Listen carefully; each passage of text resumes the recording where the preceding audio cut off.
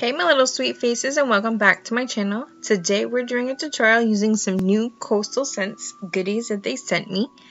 To see how we did this look, make sure you stay tuned.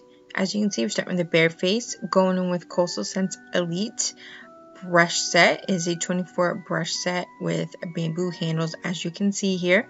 These brushes are super soft and they work really well, as you're going to see throughout this look that we do today.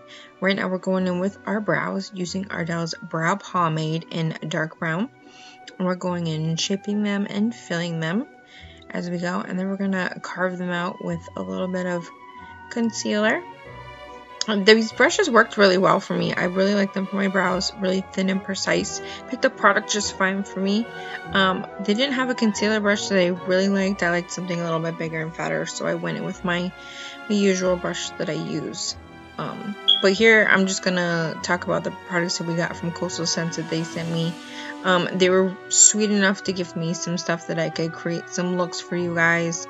This is my first video using their products. I have some other looks that I've done that you guys can go check out over on Instagram. But here's brows all set for you guys. We're gonna jump right in and do our eyes. We use the Revealed Rouge palette. Now this one looks a lot like the Naked Cherry palettes. There's a million palettes that look like this palette, so I haven't used any of their eyeshadow palettes in years, so I was super excited to get one of their palettes and use it. These palettes, well, this palette is super amazing. The shadows are so soft, they blended out really well, they packed the punch. I always start really light-handed and then go in and just start packing it in and blending it out, and we use about 3-4 colors on each side of this eye, and then we put 2 different colors of shimmer on the middle. But we're using all the brushes from the Elite brush set that they sent me, and they worked really well. They blended everything, they packed everything really well. Like I said, I start light and then I start just packing it and blending it up. And once I figure out what I'm doing on one eye, it makes the second eye that I do a lot easier, because I know exactly what brushes I'm using and what's going on. But you can see how we're working everything in here. Every color gets a different brush. I generally start with a bigger brush and go to a much more smaller, precise brush. And when I'm blending the edges, as you see here, those are generally a bigger and fluffier brush. But I'll make sure that all the products I use are listed down below for you guys, and if I have an exact brush, I will make sure those exact brushes in the brush set is detailed for you, so you know exactly what I'm using for each product in each area.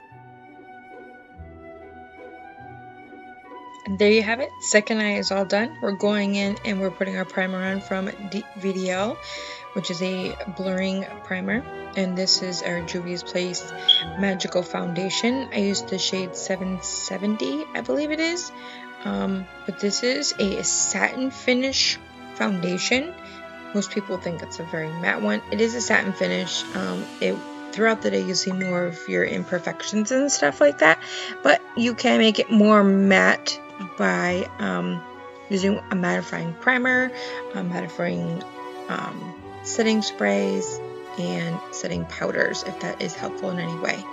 But here I am just using one of the brushes from the Elite brush set from Coastal Scents and blending it all over the face. I've been more prone to use a brush with anything. I just put exactly what foundation I need and where, and I really just keep it where the foundation is. If you go too far all over the face or make these swiping motions, you tend to have more streaks everywhere, and we really don't want streaks. We really want to keep our product exactly where it is, or within the premises of where you've put it on your face. We don't want movement everywhere that creates motion and too much lines, streaks, like I said. But generally where you have it, this way you don't see me putting these huge dabs and globs all over my face. Then you have cakiness when you go to set it and that kind of stuff. And here I am using a beauty sponge and using my setting powder on my face and everything like that. I generally go in all of my problem areas like this that need a little bit more pressing, and then I'll go with a powder puff all over the rest of my face. But this Ciate London setting powder for you. Here is another super pigmented and soft product, which is the Blush Chew product from Coastal Scents. Super, super pigmented. I can't express that enough to you. So you got to go super light-handed on that. But here we are just lining our lips, getting us ready for those gloss tubes that they have at Coastal Scents. And let me tell you about those. They smell amazing. The pigment is great on those as well. The only thing is they still have that sticky factor, which I know not everybody has those stick-less glosses. But sometimes it helps with the price point and making sure that they are still affordable. So pros and cons to everything when it comes to products and everything like that. These are like $3 generally at Coastal Scents, but they always have amazing sales and whatnot. Anyways, here is the finished look of everything from Coastal Scents that they sent me. They sent me a blush palette, an eyeshadow palette, a brush set, along with an extra brush and a few samples. So I hope you guys love it. Coastal Scents is super affordable. Their stuff works amazing. It lasted me all day. The pigment is there, the blendability is there, the performance is there, and it's affordable. Why break the bank when you can look super fabulous all day long for less? There's no need to kill yourself over it. Anyways, thanks so much for hanging out with me today, guys. I hope you loved this video, this tutorial. If you want to see anything else from me, make sure you subscribe. Make sure you go see me on Instagram and see the looks that we are creating this holiday season and all year round. And I can't wait to see more of you guys with me. I will see you in my next tutorial.